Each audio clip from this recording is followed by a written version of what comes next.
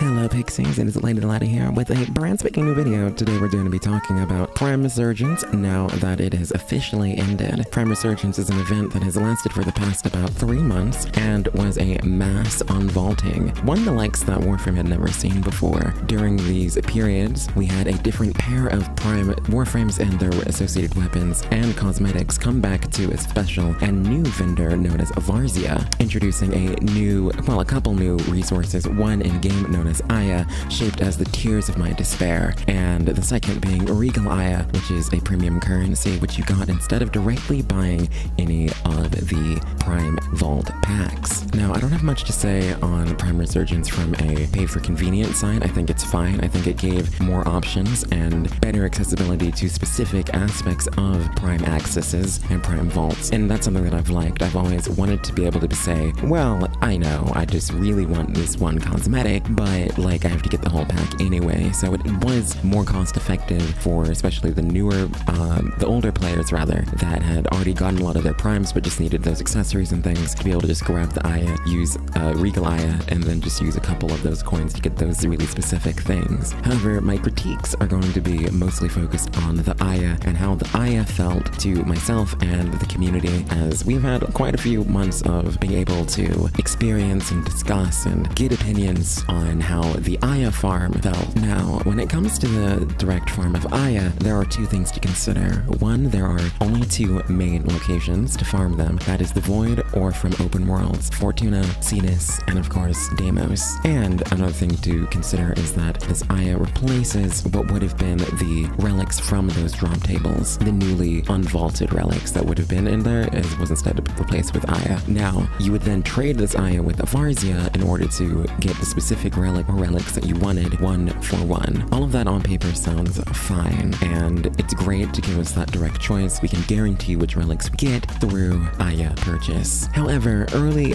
on, we discovered two things. One, it is completely useless to farm Aya in the Void if you want to have any sort of actual significant farm, and I am not counting using relic packs or steel essence to farm Aya as a viable farm, as that requires a separate currency. It's using a separate currency outside of the free-to-everyone methods of going into the Void and having a chance, or going into bounties and having a chance. So when we take out the steel essence and relic pack farms, then we are left with captures and just normal drops on survival or other time-based infinite missions in the Void. And I'm going to start with the Void because the Void was the most disappointing aspect, and I really do hope that in the future, if Prime Resurgence comes back, as I'm assuming it will in some capacity, or we wouldn't be keeping Varzia here with a limited stockpile of stuff to use Aya on, I do think that some very specific tweaks should be made to the Void, and that is specifically because, again, in an hour of doing captures, you would generally see something between 3 and maybe 6 yields of Aya,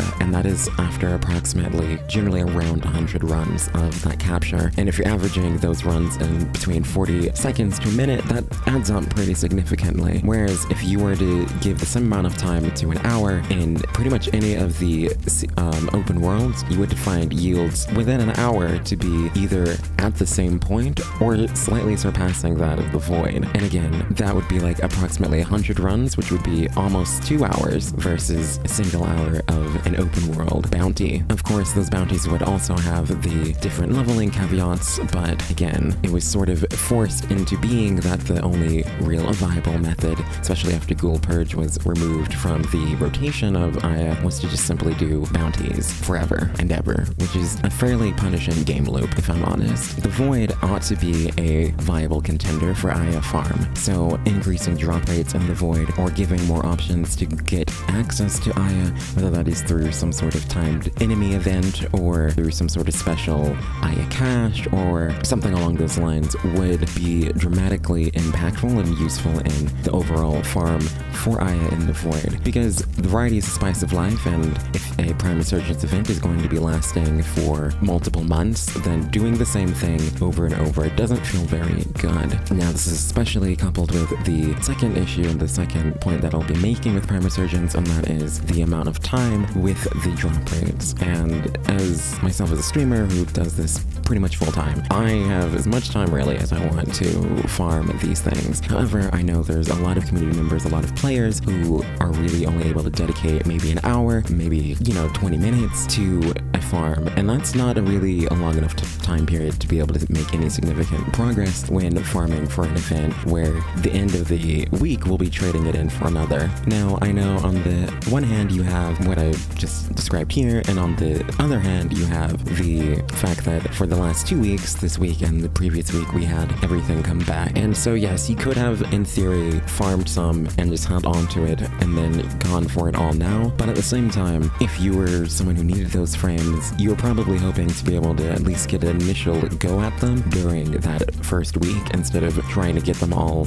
again with everything else you missed in the last 2 weeks. So if Prime Resurgence is coming back in its current state of being a week rotation, then I do hope that the drop rates are in general increased, and in terms of bounties, I would hope that the bonus bounty during this event period could become a guaranteed Aya drop if completed, and all of them are completed, just to get a little bit of guarantee. So at least on the side of bounties you'd have some guarantee, and on the void you could have some sign of guarantee as well. I'm not going to try and discuss anything more specifically because those are balancing things that need to be done internally, but just know that as a player, I certainly was disappointed that my 6 hours of Steel Path survival only yielded me 6 Aya. I then traded all the steel essence I got and got nearly half of that in about 30 seconds, so that was a little disappointing. Anyway, that's really all I have to say. I do like Prime Resurgence as an event. I think it's great to have this option, and I think it's great to give newer players especially, and even the returning players or just players that missed out on certain primes, a chance to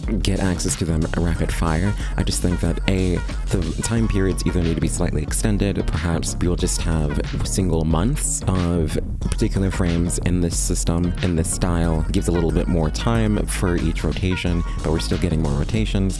or if it's just going to be a block of week periods that we get increased drop rates and edits to the drop tables of Aya and ways of getting Aya and the void specifically, and get a little bit more of a guarantee in the bounties. Thank you, and if you enjoyed this video, I'll leave a like, comment, subscribe, and check us all on Twitch. We'll be live Monday, Wednesday, Thursday, and Friday, and I hope to see you all in the Queendom real soon. Bye.